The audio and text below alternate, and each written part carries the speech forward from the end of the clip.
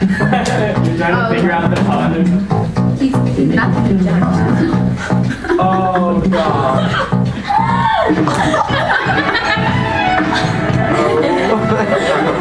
Oh my god.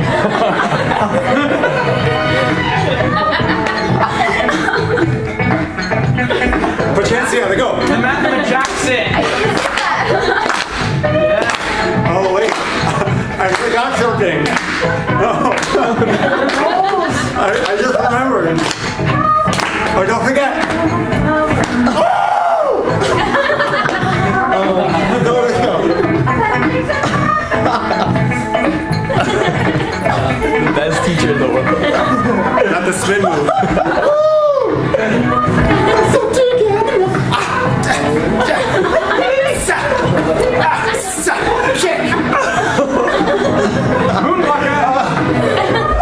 it took so long to put these on.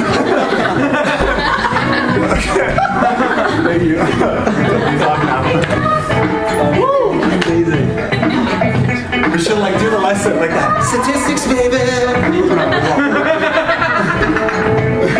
Oh my god. Oh god. Goodness. Oh, Michael, hey. Okay. Okay, everyone, give yourselves a hand. It's our first time filming. We're gonna do it. We're gonna film statistics. It's gonna be awesome. It's gonna be lively. You feeling it? Yeah. What's your fake name? Nighthawk. Nighthawk. I don't know what it'd be. I was just like, so I'm like, what's your fake name? They're like, Nighthawk. I'm like, oh. And then what's yours? Alex. Alex. Okay. Yeah. So we're like, hey, what's up? Yeah. Welcome to statistics lesson. This is a very important one. The first one we do.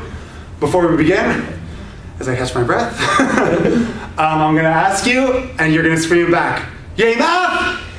Yay! Math! Time release! Let's begin talking about some major measures of center. That's what statistics starts with. It's about sort of seeing the center values and the averages of things. So here we have, according to OK Magazine, salaries of top 10 earners in show business. There they are. Any of these strike you as interesting? No. Not really. Kevin Bacon's not on there. Good for them. Okay. So you've heard of the things like mean or taking the average or something. So why don't we start with that, because it's something that we already know. And we'll start with the mean. Okay, so let's go ahead and calculate that by hand first time. And add it up. So don't we have what? 38 plus 36 plus 35 all the way. You can do it on your calculator to 8.4 divided by 10. And what do we get the mean? 20.4. What is it? 20.4. 20.4. Speedy Gonzalez. Speedy, yeah. So 20.4. Now we pause for a minute and we say, let's go again. Is 20.4 a fair measure of the middle in this case? So we see a few nodding yes, a few other people not nodding, people nodding no. What do we got? We got some no's. Okay. Can you offer us a reason why not? Maybe. Because it seems closer to the higher. No. This. Seems closer to the lower numbers. What seems closer to the lower numbers? Sorry, 20.4 Yeah. seems like it's closer to like 8.4 rather than 30. I don't know if it would be in the middle. I think it's in the middle. Okay. I mean, it's closer to 8.4. It is around the neighborhood of middle. But it's not the there's exact a difference of like around 18 between 20.4 and 38, and then there's a difference of 12 Oh, you're between right. 8.4 and 12. There's a difference of 12 from this and 8, and then a difference of what to 30? 18. But there 18. are more smaller numbers, so it isn't that. Now we're getting there. Can you That's offer? what I was going to say. Yeah. So the question is, while this is in the neighborhood of middle, it is a fair neighborhood of middle. We say, does it represent most of the people? Yeah. I would go a few. No. I would say Like- almost no. Is this too high or too low? Too low, I think. Do most people make lower or most people make higher? Too high. Most people make lower. Most people make lower. If you look closely at the data, and this is a very, very good exercise, powerful exercise. You look at this. This is the stuff that's 10 or less. Then you have creeping up above 10 a little more, and then at 15. So basically, 8 to 15 is less than a 10 differential. See that? Then we have these big jumps, 12, then another huge jump, and these are really high. So you have this group that's sort of hanging out down here in the low digits or low teens, and then you have this big jump here. So maybe 20.4 doesn't necessarily represent most of the people. And that's the issue with mean. That's the issue with mean. It's actually swayed by extreme cases. It's swayed by extreme cases, and that's a really, really important thing to keep in mind. Okay? Now we have this thing called the median. Does anyone know what the median is? The middle. Yes, the middlemost number. So, do you know how to calculate it? It's a cross-off. Cross-off game. Yeah. And notice that we have put them already in order for us. So we can go ahead and start crossing these off.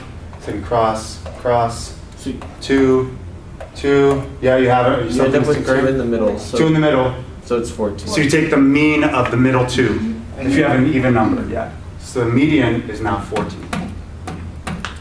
And would that be a more accurate depiction of around where most of the people are making? Yes. Yeah. I would agree. And that's the idea with median. Many times you can look at the data together. Now let's look at it together. That's even more powerful. If you had a list of numbers and you had the mean at 20 and the median at 14, what would that tell you about the data?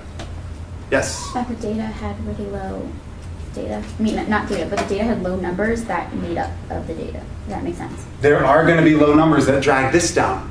But what makes the 20 go up? The big number. The big numbers skew Yes. the data. So it's skewed big. It's skewed big. These numbers here, let me just take off the, it's really cool, the technology. Here we go. Whoop. Nice. The large numbers actually skew the mean up. Does that make sense? Mm-hmm. But is the median affected by large numbers? Yeah. No. You can find a median in anything of the 7. Yeah. I want to give you a true story. In 9th grade when I was taking biology, my teacher did a median grade system. And the students loved it. They loved it. All it is that you get all your letter grades on tests, quizzes, homework, projects, everything, and you line them up in order. So a homework was worth 1 letter grade, a test was worth 3 letter grades, a project was worth 4 letter grades, a quiz was worth 2 letter grades. So if you got an A on a test, that was like A. If you got an A on a homework, that was A. And then you line up all like maybe 30 or 40 grades at the end of the term. Let's do a short case like this. Let's say these were your grades right here. And then you'd get the median. So if you get an F on something, you don't have to panic that it's going to drag your entire grade down, because you know, like, I just need to work hard to get more A's or more higher grades to cancel these once we do the median. Yes? You should do that. I'm thinking of like trying to do it. It's difficult with the math class. I think if you're in a history or an English class, it would lend itself to that, because there's all this partial credit thing going with math that I wanted to get into. But I really considered it. But don't you agree that median may account for the dips better? Median's more forgiving to dips? Not if you're looking at a year, like, span. Because when you start the year, most students are like, yes, like, I'm going to do really well this year. So they try really hard, and then they have a dip. And then in the end, they're like, oh God, like, I have to get my act together. And they start trying. And so you just see this, like let's see which one has more of a dip. These?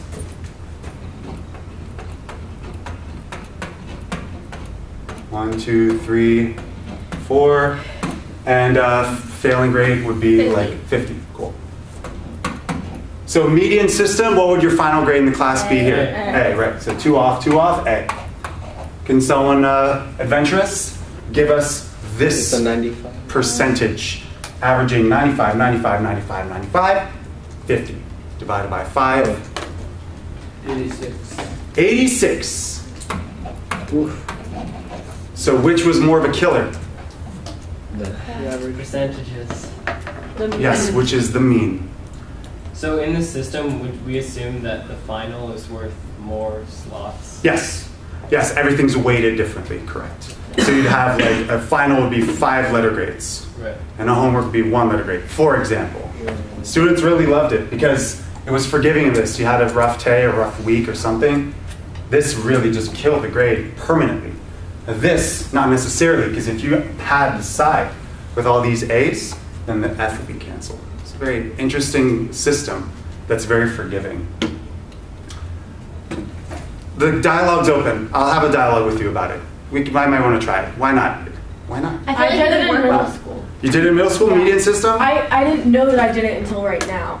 Oh, really? Until you explained that, but that's how we did it. That's so funny. That's so funny. Well, now you know, right? Now So we there's know. your mean, your median, and now let's do mode. Does anyone know what mode means? The most occurring. Most occurring number. So what is the most occurring number in this case? None of them. There isn't. None, correct. So we say none. Okay. Midrange. Midrange.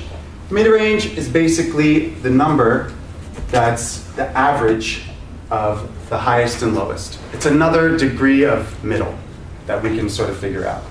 So midrange, all we do is we average the highest and lowest. 38 plus 8.4 over 2 gives us 23.2. 23.2. So mid-range is arguably the least effective measure of center. Okay, so there's those.